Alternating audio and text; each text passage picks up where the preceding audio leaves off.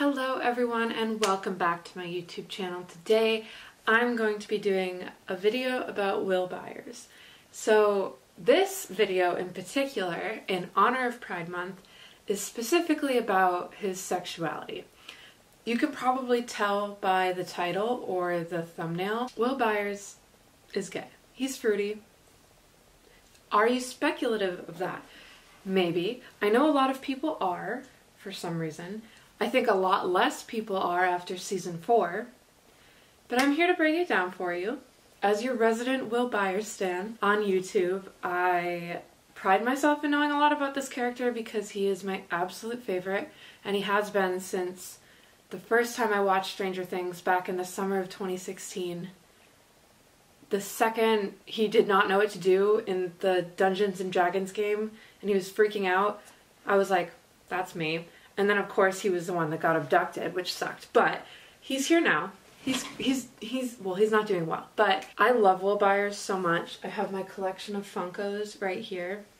And it's been very interesting to watch kind of the conversation around his sexuality and the way that it's been addressed throughout the show and all of that, just the way his character has developed throughout the past 4 seasons and over the course of the series. A lot has happened. I'm excited to talk about it with you all, and yeah, I feel like I need a cool intro with this pride flag, so let's start this very fruity video.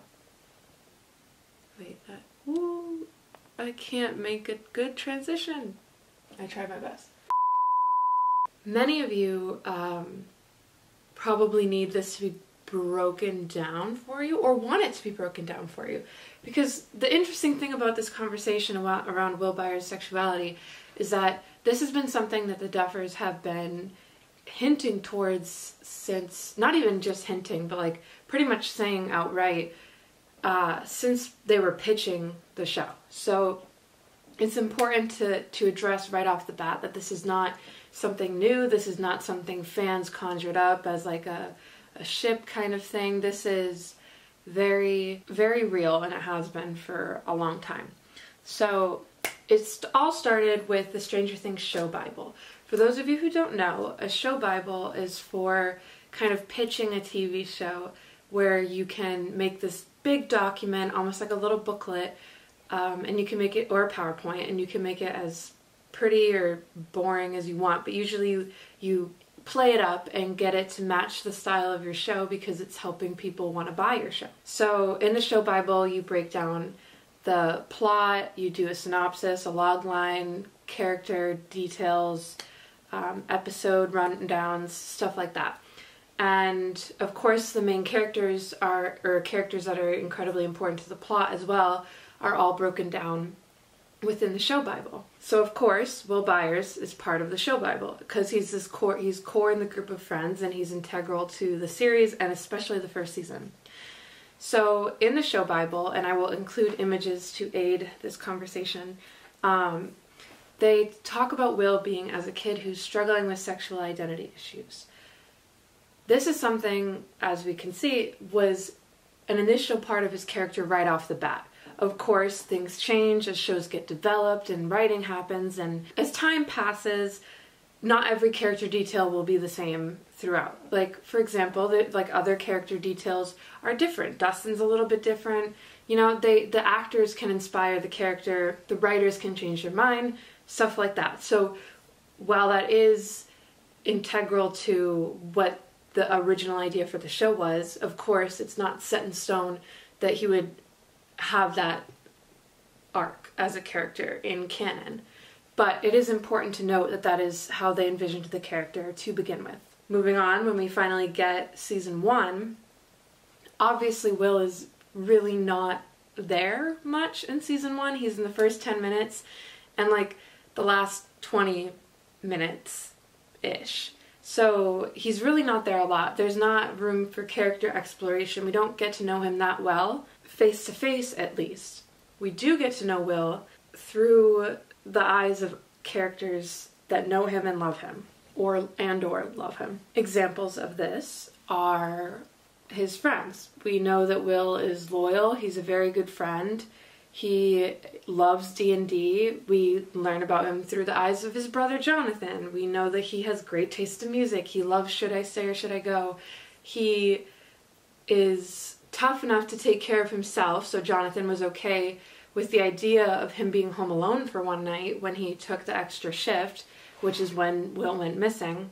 Joyce describes him to Hopper when she's reporting him as missing as a sensitive kid. She says that his father, Lonnie, would say he's a queer and would call him the F slur, and that he's not like most.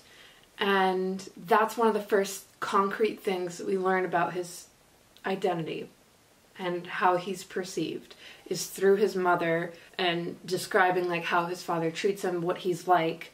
He's sensitive, and we, in the same vein, learn about him through school bullies who call him a fairy and a queer and all these things. So not great, obviously. Coming out of season 1, we know these good things and also these negative perceptions of Will. And you don't want to assume that just because someone's called queer that they are queer, and that they, because they're sensitive or dress differently, then they're all of a sudden queer. Like, those things have no correlation, but it is important from a writing perspective that that's what the Duffers want the audience to know about this character. He's strong, he's strong-willed, but he's also sensitive.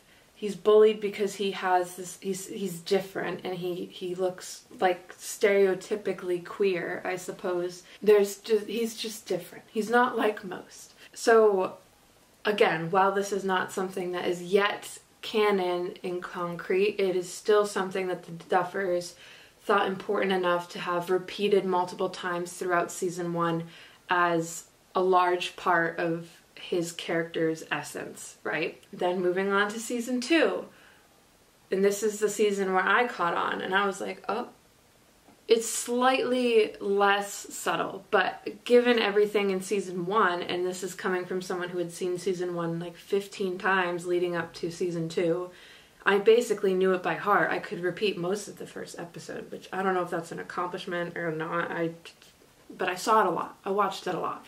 So these things that were said about Will, my favorite character, were always fresh in my mind. I was excited to learn more about him. And we do learn more about him. We do learn a lot more about him in season 2. Specifically in episode 8 was a really poignant moment of when he's possessed by the Mind Flayer and they're trying to get through to him. And they're recalling pivotal memories from Will's life. They're trying to break him, like get that connection and break him out of his shell. They bring up Should I Stay or Should I Go? Mike talks about how they met on the swing sets. Joyce talks about his birthday being March 22nd. There's a lot of nice little moments, and she also talks about how he drew Joyce a rainbow ship. It was a spaceship with all the colors of the rainbow, and she was so proud of his rainbow ship. When you turned 8, I gave you that huge box of crayons. Do you remember that? And all your friends, they got you Star Wars toys. But all you wanted to do was draw with all your new colors. And you drew this big spaceship, a rainbow ship, is what you called it. And you must have used every color in the box. And you were so embarrassed. I was so proud. I was so proud. That wording is so queer. I can't. It's very important to me that all of you just recognize that for a second.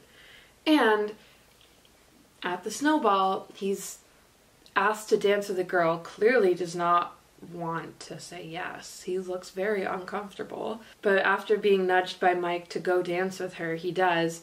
And she's wearing like a nice little rainbow clip in her hair, which was probably unintentional, but still it's a nice little Easter egg if you are one of the Will is gay truthers circa season 2 like myself. But there's some things that are very, very, very standout-ish.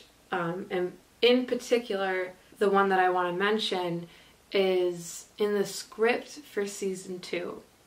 It says that while Will was is going through a nice little montage as Every Breath You Take plays, and they're talking about how they're all dancing and everything, and it says Will is dancing with the girl who called him Zombie Boy, but he's not looking at her. Instead, he's looking at Mike, who's dancing with 11. That was written in the script to be a very queer moment. Why they didn't do it on camera, I'm not entirely sure. Maybe it's just like, I personally believe that also maybe the energy of the scene and how it was like kind of closing the season, it didn't really call for like one more reveal in the way that it was particularly edited, but it would have been nice. I think it would have been a nice thing to throw in, but also it would have made me even more impatient for the storyline to develop. But that kind of segues into his relationship with Mike. Anyone on social media that has anything to do with Stranger Things is probably aware of the Byler ship. I personally love Byler. I love it a lot. I have since season 2 came out and this script moment was revealed, and just they had so much, the two actors in particular and their characters, they have so much chemistry and they have so many amazing moments together from season 1 all the way to season 4. Oh my god, season 4. I'm so used to not having a 4th season. I believe it's quite clear now in canon that Will has a crush on Mike. Honestly, I completely ran with it after this moment in the script where he's watching her instead of the girl watching him instead of the girl that he's dancing with. But I wasn't sure how canon they were going to go with this, since again, it was cut out of the actual final cut of the episode. Season 3 comes around, Will is not going to fall in love. He just wants to play D&D with his friends. Let's face it, he kind of lost a big chunk of his childhood to being in the Upside Down and the trauma associated with it and the Mind Flayer and all this awful stuff that's happened to him and his never-ending link to the Upside Down as a result of all of it. Will's gone through it.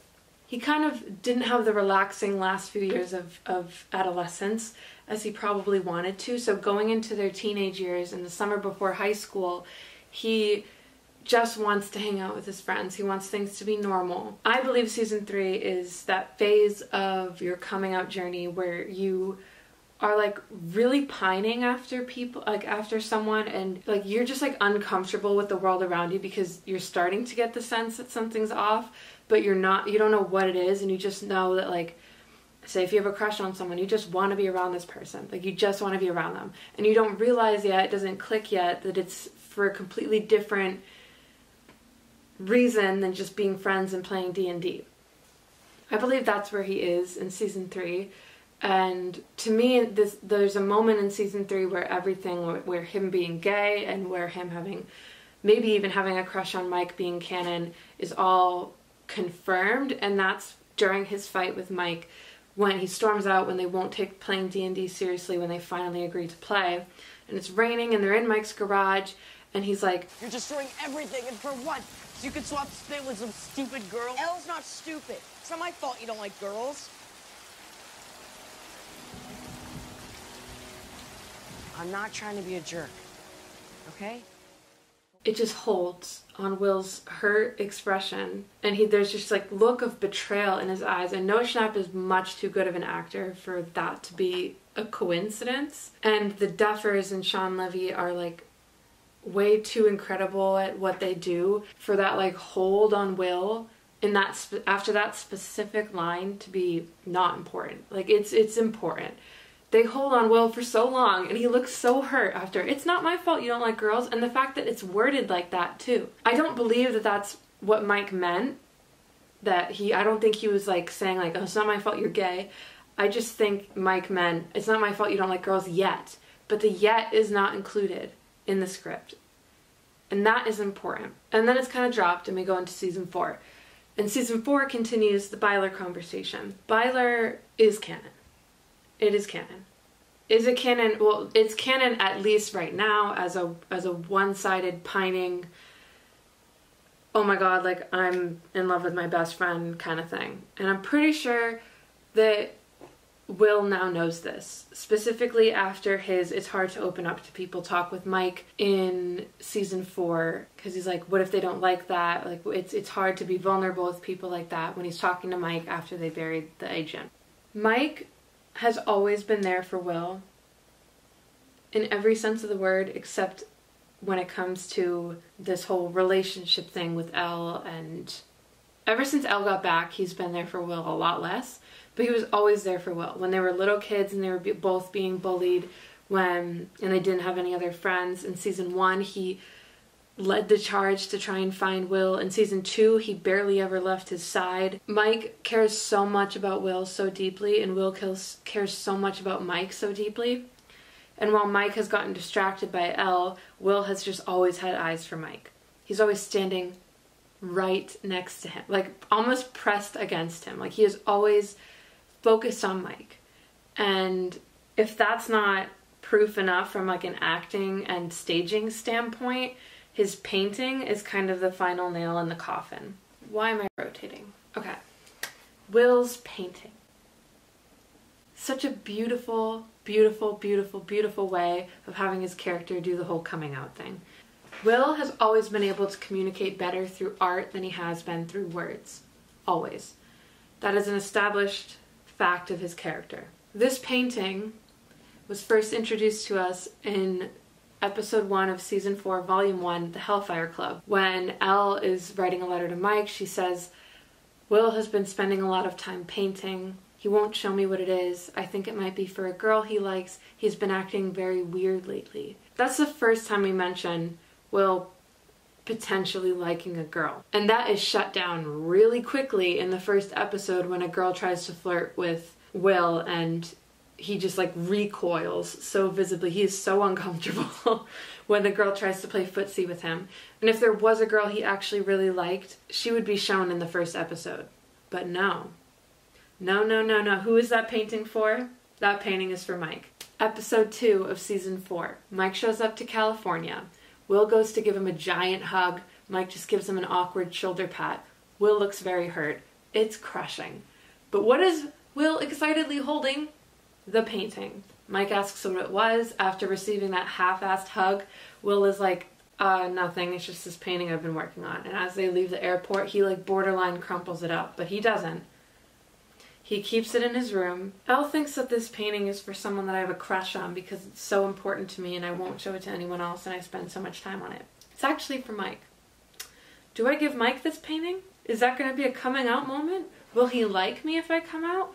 Like, in any sense of the word, will he still want to be my friend? Again, this is the 80s. This is the height of the AIDS crisis. There's not a good time to come out. And we know that Mike is unconditionally there for Will, but he also comes from a very Republican family that very strongly supported the Bush-Reagan campaign in 1984, and Reagan basically ignored AIDS and hated gay people, and is part of the reason why the AIDS epidemic killed off almost an entire generation of gay people as well, specifically gay men. Reagan, not an ally. Wheeler family supported Reagan, at least Ted did. I don't know that Nancy and Holly's way too young, but I don't know even if Karen would, but definitely Nancy and Mike I don't think would. But Will, like when you're coming out, it is terrifying. You start to question every relationship you ever have with anyone because suddenly this thing about you could change everything. And you're terrified of it and you're terrified of how other people will view it. And it's a very overwhelming and confusing experience. And you go through it alone, especially in the 80s when there's not media, like a surplus of media like there is right. And even now, in many places in the world, there's not a surplus of gay media or queer media. And even in the US, there's not enough, but although to some it feels like there's too much, which I would argue with, of course. But Will didn't really have many resources when it came to representation, and therefore that definitely made his coming out journey even more confusing and overwhelming and terrifying. Because there weren't that many stories about people who had a better life after coming out. Instead, there were stories in the media about people dying or being hate crimed or murdered after coming out. It was not an easy time to be gay. And I mean, it never really is, but definitely not in 1986. And especially after being bullied his entire life for that exact thing before he even realized that that was an honest part of his identity. His father left partially because of his marriage with Joyce, but like also largely probably because of his relationship with Will. And he just straight up did not like or respect Will. I don't believe he loved him. Lonnie just walked out, and before he walked out, he tried to force him to be more masculine. He called him all sorts of slurs and just treated him in such a disgusting way. And I don't blame Will for being absolutely terrified to not only speak up for himself, but to speak up for Elle when she's being bullied, because frankly, he doesn't really owe anyone anything, because no minority really does. Will has just been put down his entire life, not only by the people around him, but also by the freaking universe and another dimension, and like against all odds. He is just put down and put down and put down and put down. Mike is one of those rare people that has been a constant for him, but starting in season 3, that constant starts to waver. And in season 4, I think he's really scared that it might not be the time and place. It might not be right. Honestly, sometimes that secret can be so big that it feels like it's worth more than your life itself. Because it's not just your life, it's your reputation. It's the level of love that people might have for you. It's really scary.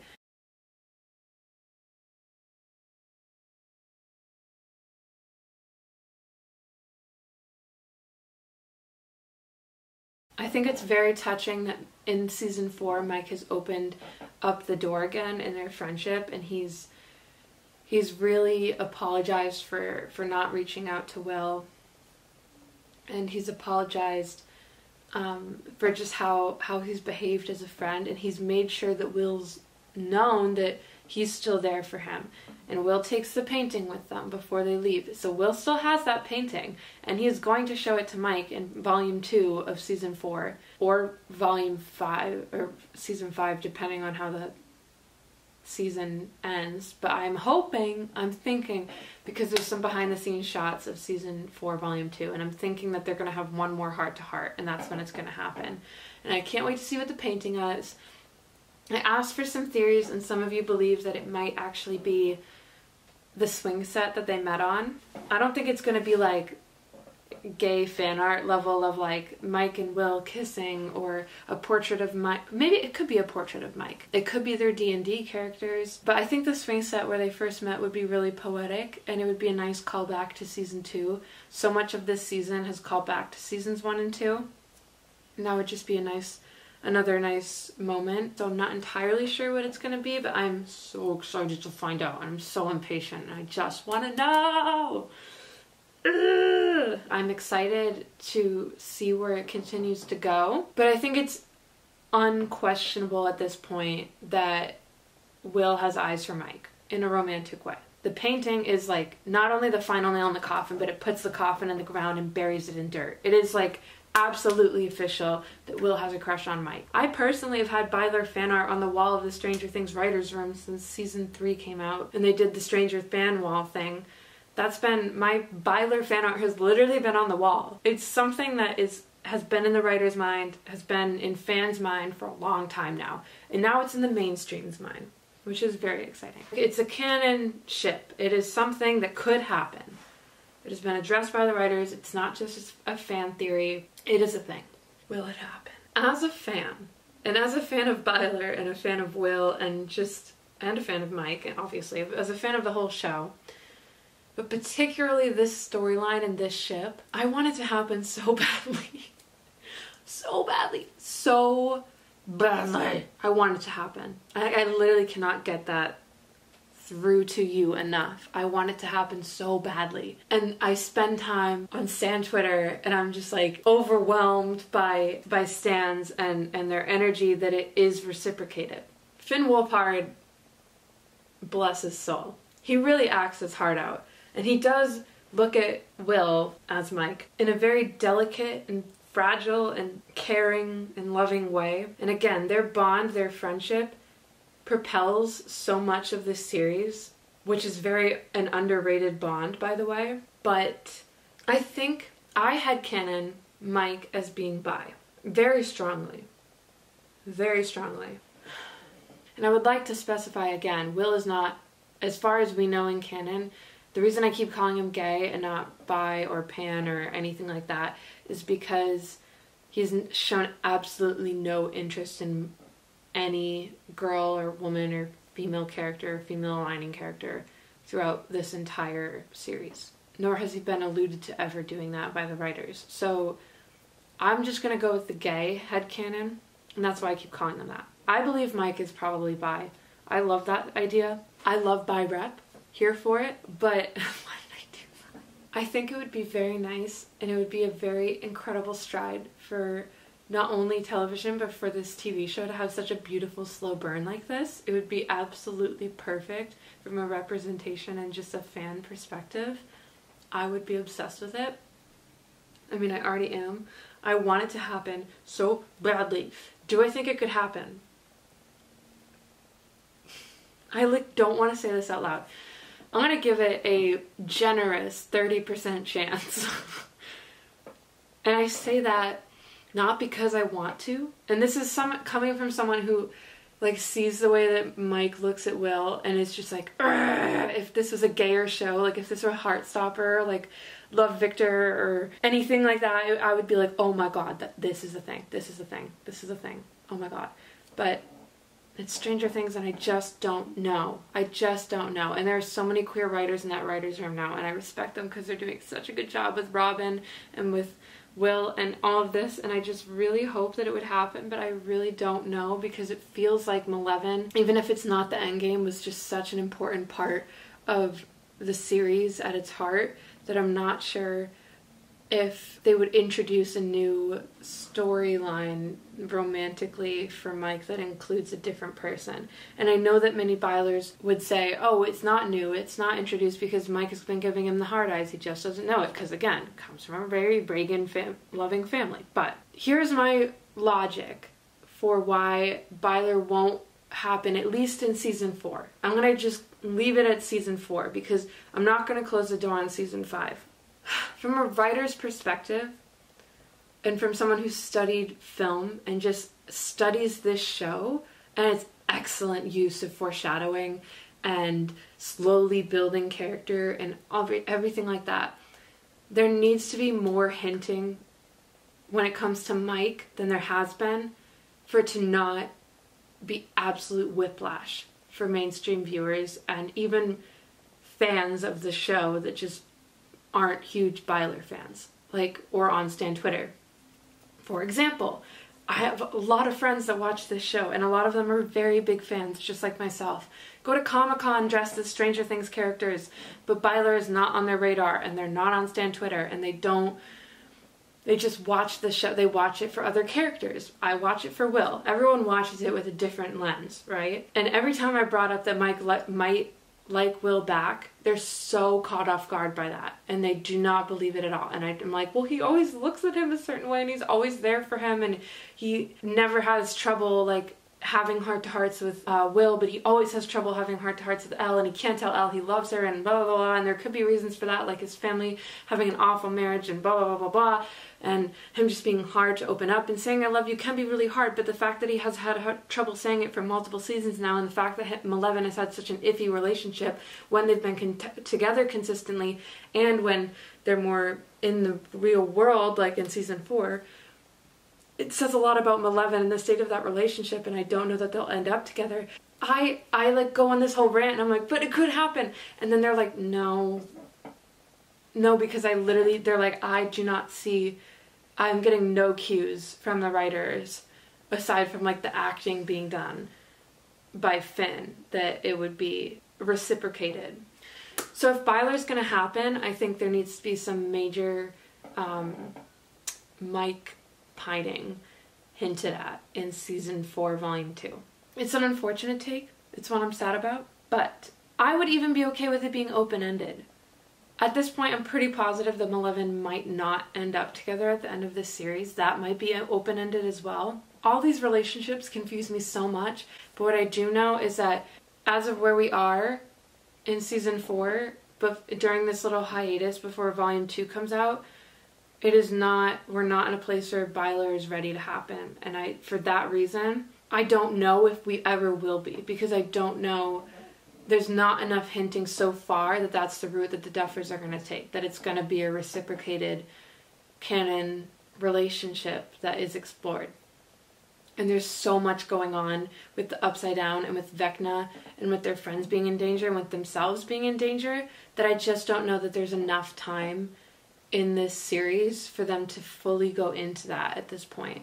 And that's heartbreaking, but this show can't go on forever, and I'm perfectly okay with some things being open-ended, especially when it comes to relationships, because that leaves the door open for fan theories and headcanons and stuff that can't be disputed by canon going forward. I don't like the idea of representation being left up for interpretation. Everyone cares about their ship, and especially queer people care about representation, but straight people don't understand why that's so important to them. And there's a lot of, I'm not gonna play the blame game. The fact of the matter is, I think it would just be nice if they left whoever Mike goes for in the future up for interpretation.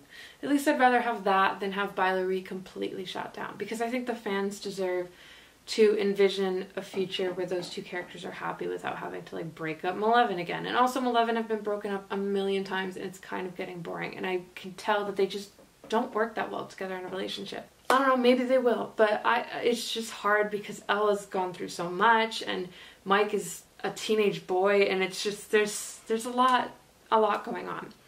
So I sincerely hope that Byler can be something that happens down the line for Will, but I don't know if it will ever be reciprocated, and it's something that maybe I'll have a better grasp on. Maybe we'll all have a better grasp on when we finish season 4.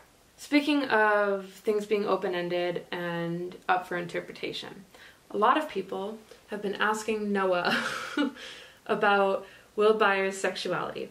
Will is, as we've established, very clearly gay. I'm in the camp that if Noah were to actually say anything confirming this, it would count as a spoiler. Because they haven't said it. They haven't given him his coming out moment overtly in the way they want to do it yet.